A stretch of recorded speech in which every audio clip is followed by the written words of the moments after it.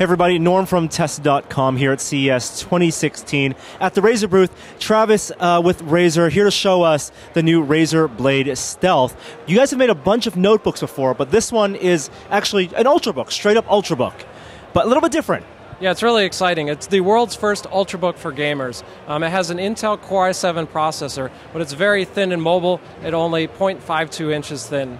Yeah, so the form factor obviously looks, as you would expect from an Ultrabook, like you said, half an inch thick, fairly light. The screens start at about UHD resolution, and Intel, it's going to run Intel U processors, like the Core i7 U processors. That's all pretty standard for Ultrabooks. So what are the unique features of the Blade Stealth? Great question. So we have the world's first individually lit Chroma keyboard.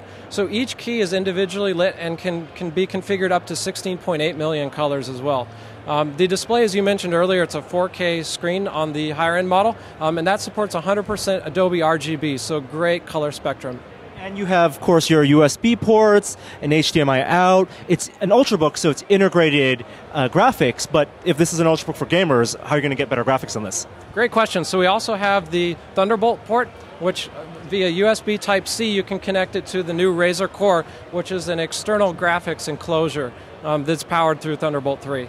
So this is a really interesting accessory. It's an external graphics card. You guys aren't selling the graphics card yourselves, but it's an enclosure. What comes in the enclosure? So the enclosure has a 500 watt power supply and the slot to install the GPU and some additional cooling in it as well. Also on the back of it is a port replicator, so you have additional USB ports and Ethernet as well, so you can really transform the Ultrabook into a full desktop gaming experience. So the idea is that you would have this Ultrabook in your backpack, you take it to work, and then at home you would have the Core.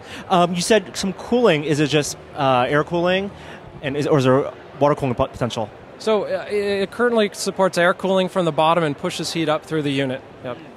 And then it supports NVIDIA and ATI cards. When you have the USB-C connection, the Thunderbolt 3, pass through here, you're going to get that graphics rendering, basically, the potential on the display, on the 4K display here. Can you also plug in external monitors? Exactly. So on the back of it, you can plug and drive all the multi-monitor setups that you want. So Thunderbolt's a two-way communication streak, so you can either drive the internal display or external displays as well.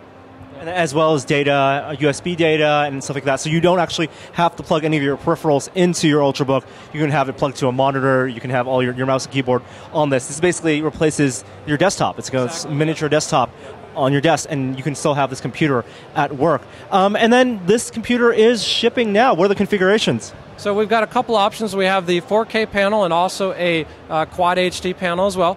The models all have PCI Express SSD, and it's starting at only $999 for an Intel Core i7 processor. Really exciting. So it's a 6500U processor across the board as a base start price. $1,000 you get PCIe 128 gig, and that gets upgradable to how much? You can go up to 512. Yep. 512. So that unit's shipping this month, and then what about the Razer Core? So the Razer Core is coming in first half of this year, so we'll have more information very soon. Awesome. Is this, you see this as being the future for Razer laptops and devices in terms of the modularity of it? It's definitely one way that we'd like to go, but gamers game in a lot of different ways. So some people want to game on the go, so we also have our Blade 14-inch notebook and also our 17-inch Razer Blade Pro as well. You guys will still be making those and still be making integrated full-on graphics. But if you want something that's upgradable, this can also work. Yep, exactly. Awesome. Thanks so much, Travis.